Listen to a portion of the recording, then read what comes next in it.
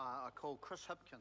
Thank you very much, Mr Speaker. Mr Speaker, the people at home will be asking, if the government think this is a plan that's working, they'll be asking, working for who exactly? It might be working for the chief executives who are getting multi-million-dollar pay rises of the energy companies that the government have sold off, but it's certainly not working for young KiwiSavers who have had the $1,000 kickstart cut from KiwiSaver. It might be working for the landlords who are continuing to overcharge for cold, damp, mouldy houses, but it's not working for the tenants who are living in those houses.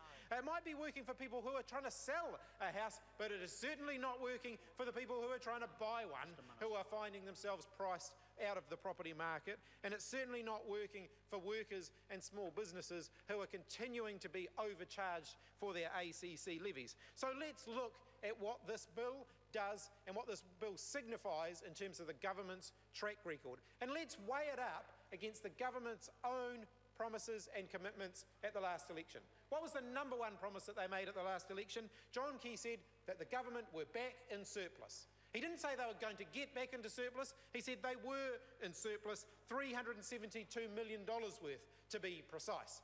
How has that actually turned out in actual reality? It is a $684 million deficit. It doesn't take a mathematician to work out that that is a $1 billion failure on the government's part when it comes to delivering on that particular promise. That's broken promise number one that is signified by what we're debating here today. Let's look again then at what that's going to mean in the long term for the government's track record.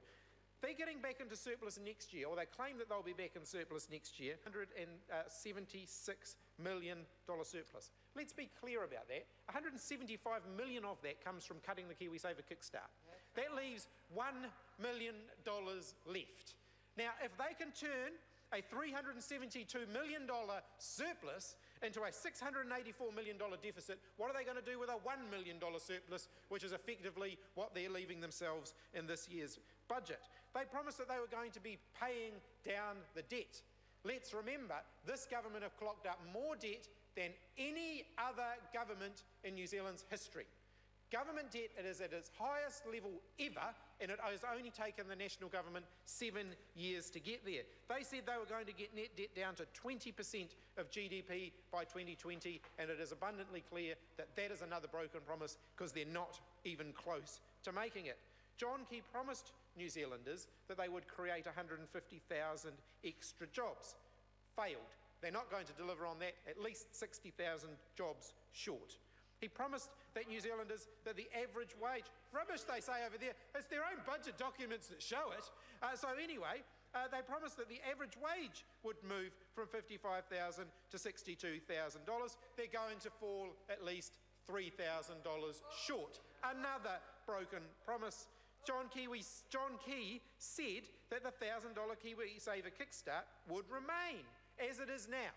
Oops, another broken promise by the government. The KiwiSaver kickstart was removed. That is where that's where $175 million of the $176 million surplus is coming from the cut to KiwiSaver. We won't be increasing taxes on already hard-working New Zealanders, and we have seen that they have broken that already with talk of a capital gains tax for property speculators, airport tax charges for those who are entering and leaving New Zealand, and a broadband tax, all in this year's budget, all of which signify yet another broken promise. So, if this is a plan that is working, as the government claim it is, who is it working for? It is certainly not working for the New Zealanders who believed the government in the promises that they made at the last election and voted for them based on those promises, because they are failing to deliver on the cornerstones of their own election pledges. This is a government that purport to be good economic managers but really can't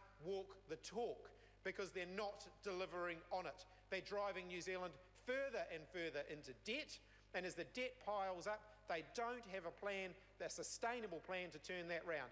What they're hoping is for a recovery in dairy prices, a recovery that is highly unlikely to come, because let's be clear, the fall in dairy prices has left a massive, massive hole in the New Zealand economy, and the government don't have any plan to plug it.